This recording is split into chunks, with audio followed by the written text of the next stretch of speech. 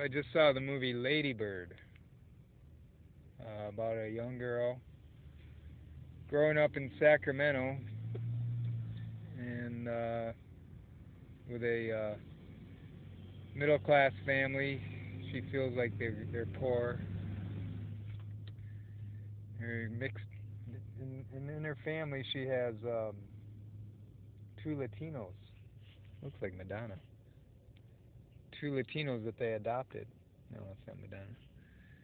Anyways, so they take these two Latinos in the family. She's white herself, and her mom and dad are white. They're all going to and she's going to the Catholic school. I'm not sure, not necessarily because they're devout Catholic, as much as they just think it's a better school. So it's partially, some parts of it are reverent, other parts are irreverent. Sometimes they make fun of the Catholic Church. You know, for better or for worse. So I am a Christian, as you know. I do movie reviews for Christians, and I try to respect all the Christian branches: Protestant, Catholic, Orthodox. And yes, we can be critical of various aspects of our Christian faith to a certain extent, but at some point it becomes irreverent and disrespectful. Yeah, I'm not sure they cross that line because, spoiler alert, if you want to know what's going to happen, I'm going to talk about it here. Because they, at the end, after some difficult experiences, she ends up in New York. She's growing up in Sacramento, as I mentioned, but she's in high school and trying to get into a college, and she manages, against all odds, because she's not a great student, to get into a New York school, and she goes off to the university there. And then after a bad experience at the very end of the movie, she kind of wanders back into a Catholic church and seems to be comforted by it. So in that regard, it's sort of like they're questioning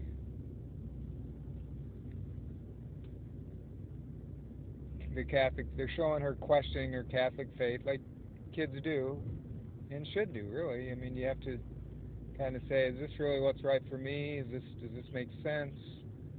You know, they're questioning. And so that's okay, as long as it doesn't end at that. And it didn't. It actually came back to kind of restore faith in the church.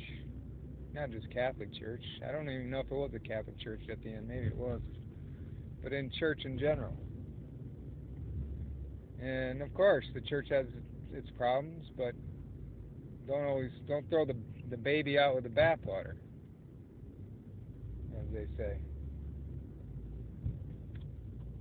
Church is the body of Christ, so it's not just your neighborhood church where you go and maybe you have problems, maybe you got a bad pastor or priest or whatever. Fortunately, they didn't dwell on that for so long. That was part of it, but there are other parts of her growing up experience. They're learning about sex, I guess. She's trying to find her identity as a adolescent with sexual, thoughts. And her first boyfriend, it turns out, she's dating him for a while, and then she finds out he's not who she thought he was. She has to come to some sort of equilibrium about that. Then she finds a new boyfriend. And then that's not so great either. So she's just dating and learning and growing. And then after losing her best friend, she returns to her best friend. Ordinary kids. I mean, she returns to her kind of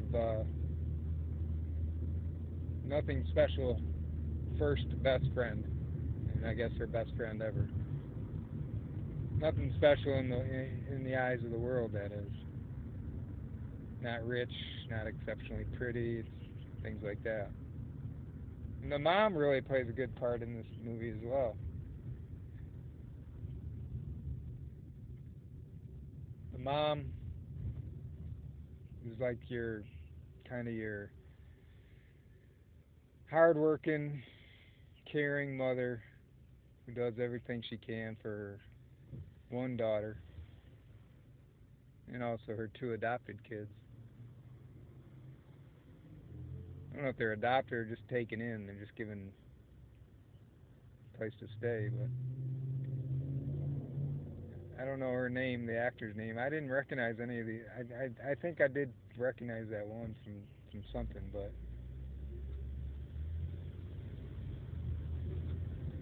the mother. I think I've seen her before. Something I can't remember. Anyways, what do we say about it for the Christian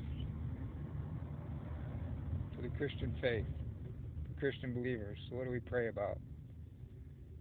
For mother-daughter relations, my mom and my sister came to mind during the movie, and how hard it is for these relationships sometimes. Sad sometimes, but happy at times. You know, a lot of different mixed emotions. Sometimes the daughter thinks she hates her mom, but then she realizes, no, that's not true. Sometimes the mom will be happy when the daughter gets out of there, or it could be a son and the mom too, but in this case it's the daughter and the mom, or the dad. There's a dad in the family. He's kind of a melancholy, nice old man. And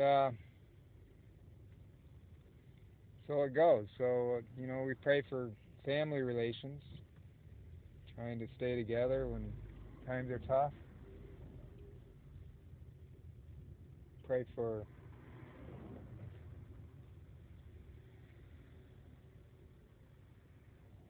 people to believe in Christ and God, to continue to, even during tough times and things don't seem to make sense, not to reject God, but hang on to God even though you can't make sense of everything. That's a good thing to pray for, is just to hang on even in times where everything seems difficult and even meaningless sometimes.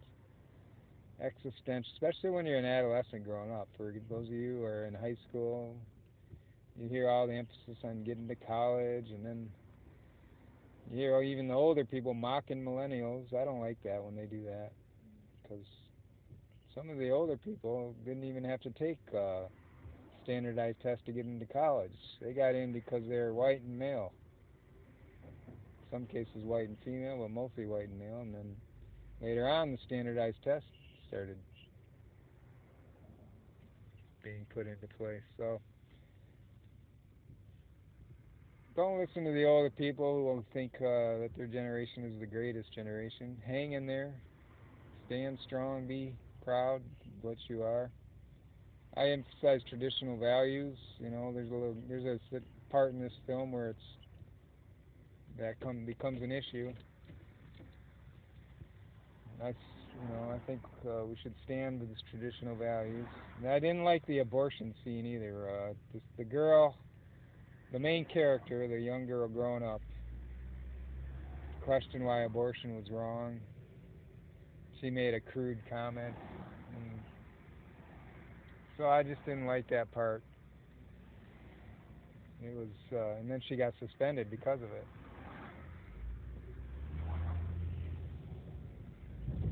I hope I don't get.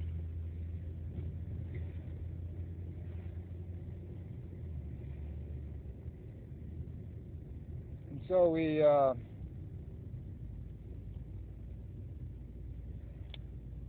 remember to pray for unborn babies. I stand strong and pro-life. That was a disrespectful part of the film.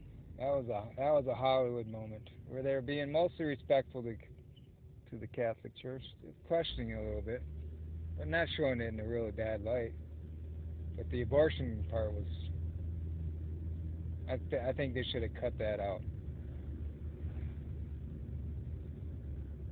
So we pray for unborn babies, respect pro-life, respect adoption. Decent movie. I mean, it didn't, take me away. Kind of reminded me a little bit of that one that just came out a little while ago with, what's the name of that again? Guy whose son is trying to get into Harvard or Yale. They're a middle class family from Sacramento also.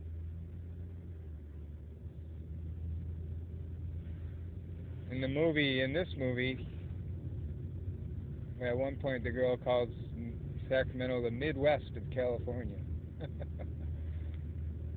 I grew up in the Midwest. I respect Midwest, but Californians in general mock the Midwest. That's what they call flyover country. Sad. Anyways, I'll leave it at that for now. Just pray for families. Stand strong in the faith. Pray for unborn babies. Keep growing in Christ. Hear our prayer, Lord, in the name of the Father, Son, and Holy Spirit. Amen.